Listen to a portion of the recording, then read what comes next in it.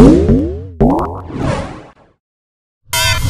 going on YouTube? 008 here, I'm with my sisters Kimmy and Dara, and we're about to react to the honest trailers of Thor Ragnarok. And when the way to all three of us was here, we're going to have to check this out. It's better be funny. Let's watch it. The film was a bit, it was alright, it was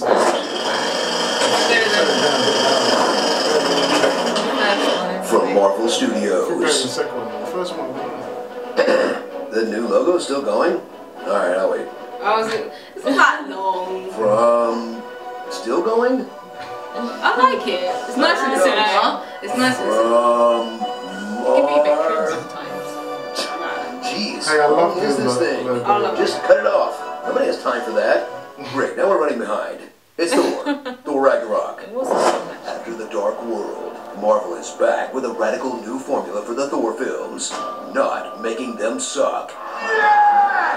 In an installment that trims all the dead weight off the franchise, from his love interest, Sorry to hear that Jane jumped you. to his homeland, to his friends you couldn't name with a gun to your head, to his right eye, to his dad, his hair, dang, even his hammer. They just trimmed all the weight off, huh? It's like the whole franchise got on Hemsworth's steamed chicken diet. Meet Thor, God of Thunder, who, despite being able to shoot lightning from his hands, spends most of the film getting electrocuted.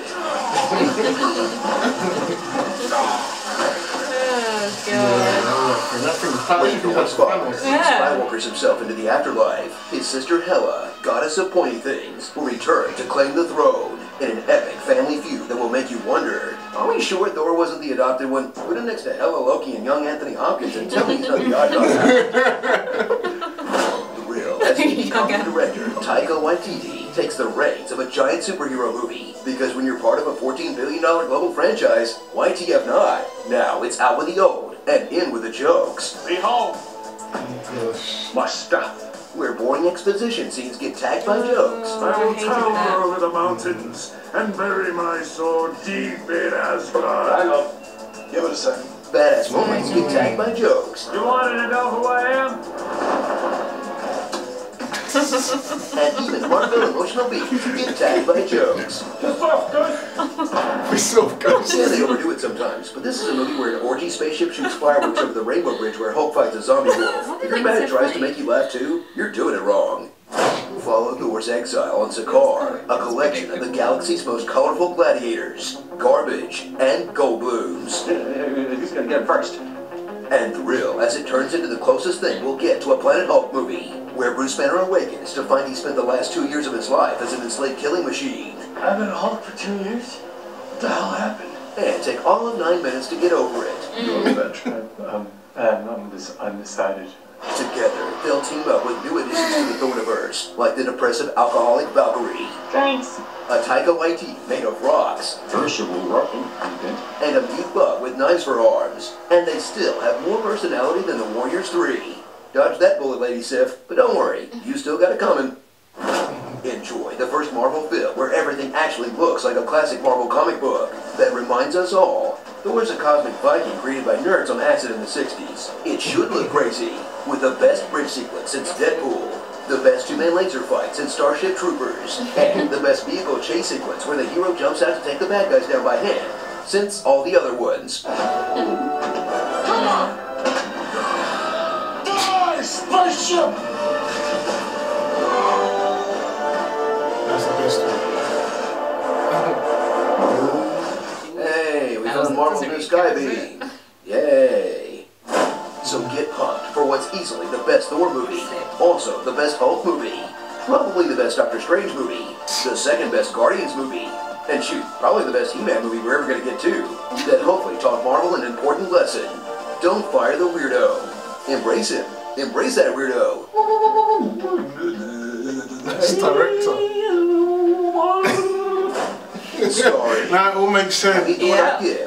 I am Lord. Ya. Actual Jeff Goldblum. For the Horde. Ben Tim. Someone get this woman an untitled standalone movie. Timed all the time they were able to get Idris Elba for. She's so dorny. George R.R. Martin. Sure, contractually locked into a cameo. Zorak. The current state of the DCEU. Could it be Satan? And Thor, the 4D experience, coming summer 2020 to Disney's California Adventure. Flash Thornton. This makes me hate it more. Note to self, before commissioning a propaganda mural depicting my peaceful rise to power, don't commission another mural depicting the horrible, horrible truth.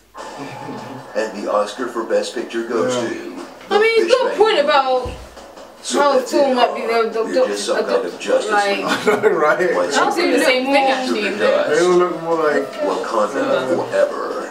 Like they look more related. dark hair, Thor's like the only slender. blonde one. But to be fair, though, Wakanda forever. young Anthony Hopkins might have dark hair, but young Odin obviously had blonde hair. They're twisting it. Clearly, they liked the movie then. I liked the Ragnarok. It was funny, but at the same time, it wasn't the Ragnarok I was looking for. I was looking for a bit more. Yeah, it was cool fight scenes. The best scene was Hulk versus Thor and Thor fighting Surtur at the beginning. Apart from that, the rest of the film was just. I like the end fight.